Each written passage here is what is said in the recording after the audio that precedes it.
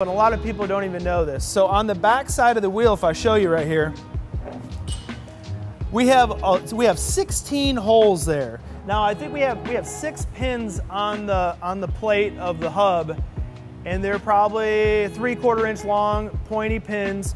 Basically, those pins will fall into these holes. Now, we aren't perfect. Sometimes we mess up, and it does happen, and you'll see us, we'll hit and then turn a little bit. In a perfect reality, we wanted to stick it and then let our tire changer draw it up or hit it tight.